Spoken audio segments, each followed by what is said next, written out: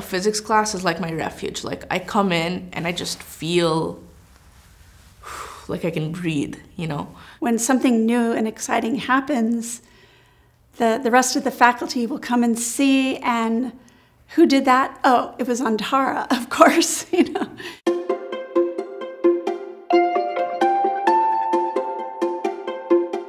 Antara is so everywhere and so dynamic and so giving of their time and energy that they've really become the lifeblood of the physics and astronomy department.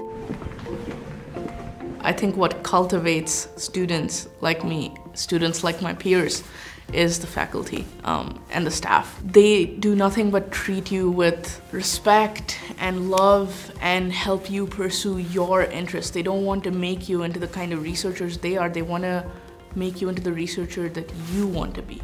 That's the lifeblood of this department. Beth is very sweet, but it's not just me.